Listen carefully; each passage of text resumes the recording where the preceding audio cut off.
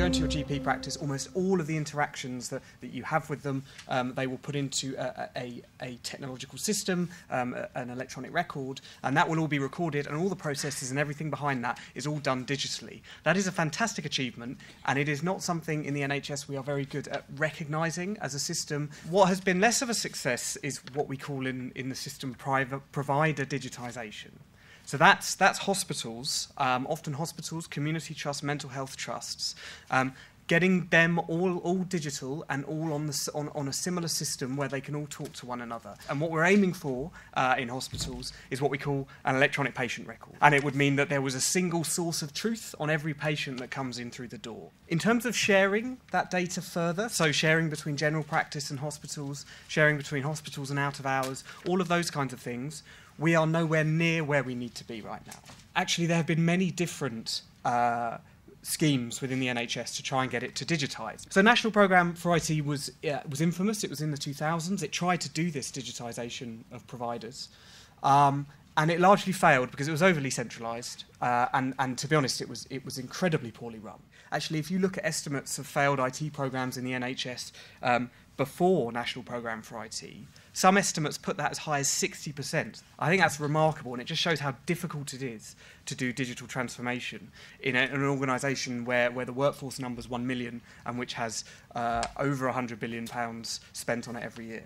If you skip forward to 2016, Jeremy Hunt made a commitment to £4.2 billion for investing in technology in the NHS. And much of that was to go towards this digitisation of providers problem. And I think the overarching goal was that by 2020 we would be paperless. It's still not going to happen. I don't think we've seen an official postponement of that target.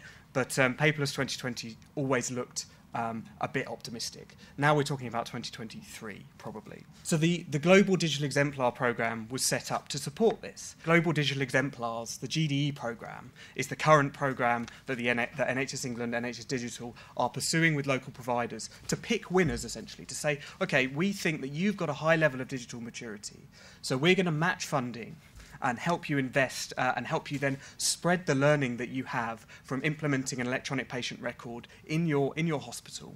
We're going to help you blueprint that, understand what it is that made that implementation successful, and then help you spread it. Why is it so important that we digitise, and why is it that electronic patient records tend to be the main focus at the moment?